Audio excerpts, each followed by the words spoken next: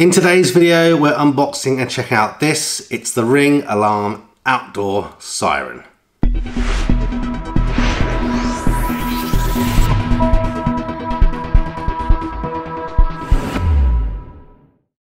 Okay, so I've got my scruffy clothes on, ready to install this, the Ring Outdoor Siren. So I think right now it's only available in the UK and Europe. Definitely not the USA, I do know that much. And it's one thing that I always thought was a bit weird about the Ring alarm system.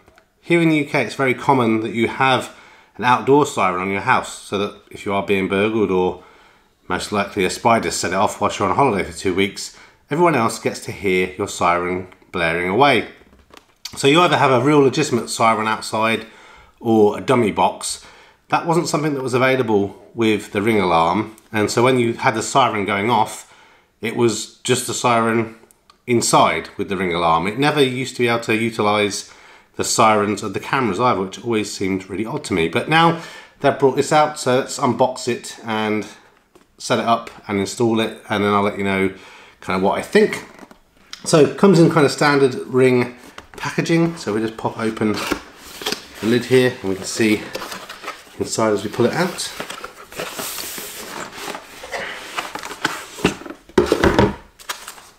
That's it. This is what it looks like. So we'll unwrap it. So we have the manual and some safety instructions. And again, yeah, these are all in European countries. There's nothing here for the USA. So I'll do the little bit of cardboard here to get it out. So then this is the alarm itself. I'll take the plastic packaging off so it doesn't reflect so much in a moment. And then just here, it's a little box that slides open with the mounting material. So there's 4 screws there with 4 rule plugs. No screwdriver, no drill bit. Maybe that's the thing of the past with Ring, or maybe they're assuming obviously you already got the alarm kit, so that was part of the kit or something. I'm not really sure, but let's remove the cellophane somehow. Disappear.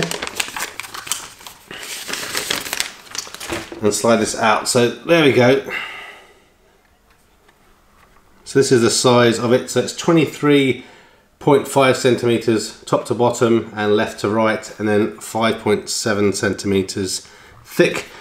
Right now, again, like I said, available in the UK, costs around £70, works with the first and second gen Ring alarm system, and it's supposed to be about 100 decibels at 100 meters away, so it's pretty damn loud, and we will set it off in here, in the cave, which might blow my eardrums out, but we shall see. In terms of the materials, this feels like a good, sturdy plastic, nice finish to it.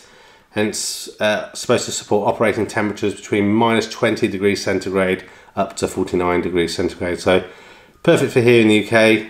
It doesn't say anything about making sure it's positioned out of sunlight or anything. I'm still trying to decide if I'm going to put it on the front of my house or on the front of the cave. I think on the front of the house, but we'll get to why I'm deliberating that in a moment. But it is water resistant, so you know it should be good.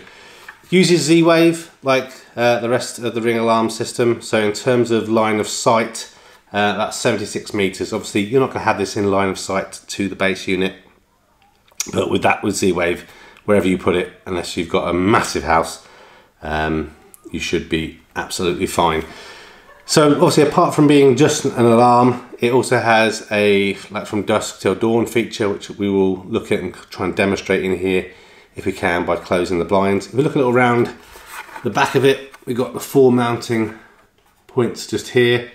Here's where the speaker is, and see this? This is like an anti, I don't think it's an anti-theft deterrent. It's if a burglar tried to smash it off your wall, that would trigger that it's no longer attached, and I'm assuming we'll set the alarm off.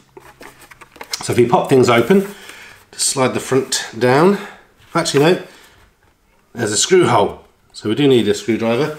So I have my trusty Ring screwdriver from another job just here. So just pop that screw off the bottom.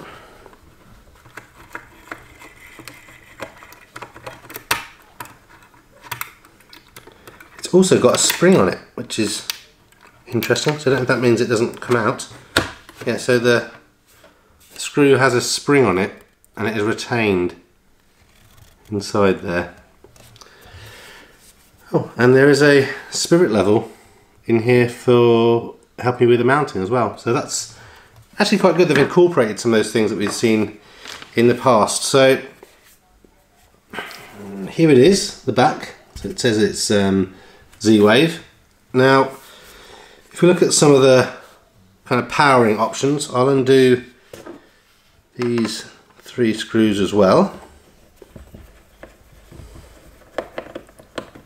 So in here is 3 D-cell size batteries that Ring say will keep the alarm powered for 3 years. So 3 years, I know I'm saying 5, but it's 3 years.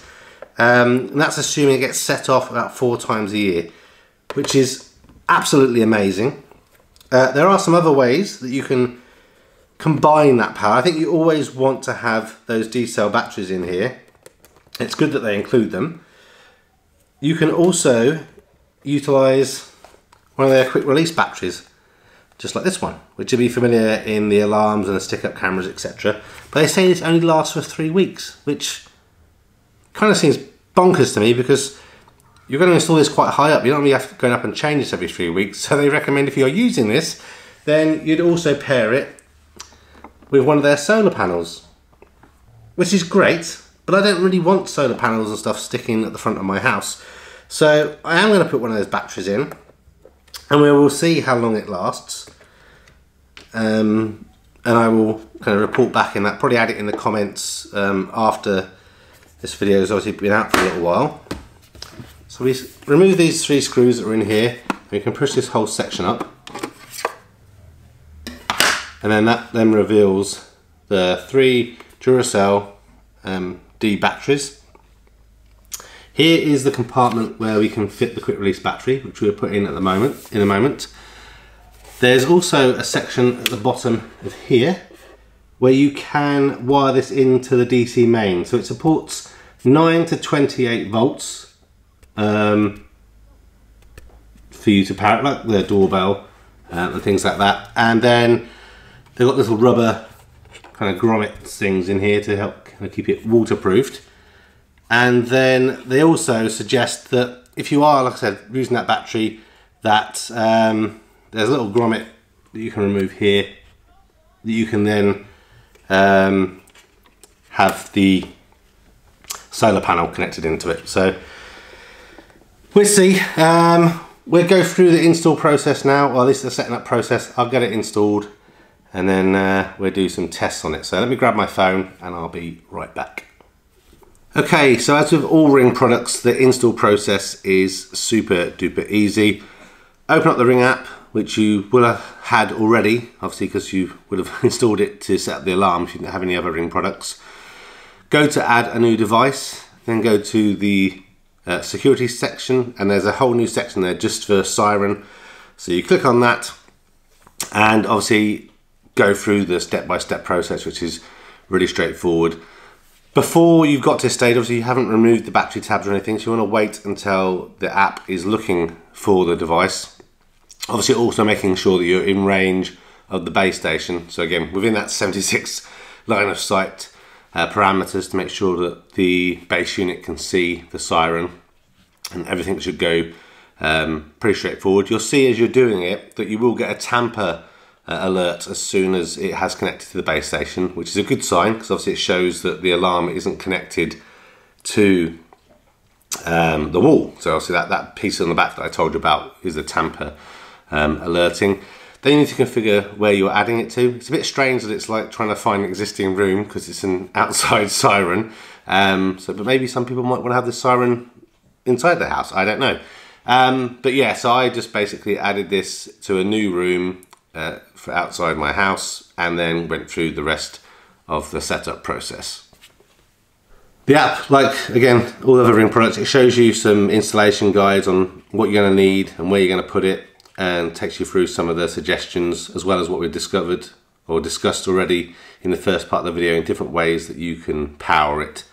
So basically just follow the app through, and then when you go to put it in its desired location, it talks about pressing this test button on the back. Now if you press the test button, it flashes green, then you're within range of the base station. If you press it and it flashes red, then again you've got a problem. You either need to relocate your siren, relocate your alarm base, or buy one of those extender repeaters from Ring to give you a bit of extra coverage. That's it, super straightforward.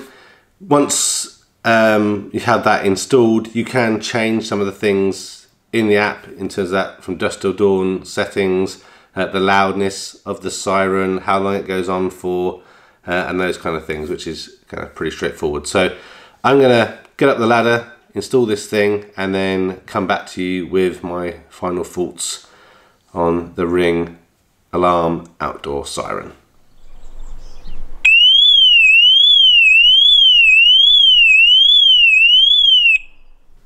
Okay, a bit worn out now, but all installed and tested. So I think actually in the daylight it's quite good that you can see the little red ring around it to obviously indicate that it's gone off. And the siren actually is pretty loud. One thing that I think Ring could have done is probably have a small solar panel within the Ring alarm itself. I've got a kind of table light from IKEA that is made out of very similar plastic that has a solar panel inside it. So obviously a little bit of UV penetration gets through there and helps to keep the battery topped up. Now, I appreciate that that little battery or little solar panel wouldn't be enough probably to make it so you never had to charge that quick release battery, but it would have done something to kind of keep it ticking over. So as mentioned before, I'll add comments in the future when that quick release battery decides that it needs to be changed. I'll put a comment about that. And also obviously when those D-cell batteries run out, which they say is 3 years, but we shall see. But it's quite good that you can change the loudness of the siren. So I've set it to loudest because you want people to hear you. And I think the dusk setting looks kind of pretty smart, but I'm not going to leave that on because obviously that will drain the battery over time. So I think unless you're going to have it permanently powered or decide that you're happy to run a solar panel up and have that stuck there, then I think probably just kind of don't bother with that personally. But I think they've done a pretty good job. The fitting was relatively straightforward. I hate being up on a ladder, but it was easy enough to kind of drill and put the raw plugs in and get it mounted. Just need to make sure that obviously if you've got slightly uneven bricks that I have, make sure that you have that plastic faceplate quite flat and don't kind of screw in too hard, which will make the kind of adapters where it kind of hangs into position not line up properly, because obviously you need to slide it on. And keep in mind that you need at least the gap that you can get that screwdriver in under the bottom, so don't put it too close to any obstruction or anything when you're going through it. But yeah, I think the Ring Alarm Outdoor Siren is pretty good. I'm glad that Ring have finally brought it out, and happy to be one of the first people to get my hands on it. But yeah, let me know what you thought about this video and if you're going to get one, if you had any issues if you have bought one. But I think it's pretty good. Leave comments down below, and obviously I really appreciate if you could like this video and perhaps even share it with other people. And if you've enjoyed this kind of video and other Ring products and solar stuff and other geek gadget type videos, then please consider subscribing. I'm sure there'll be videos either in the past or those to come that you will find enjoyable. So please click subscribe, and that little alarm notification bell would be much appreciated. Until now, stay safe, look after yourself, and I'll catch you in the next one. Bye for now.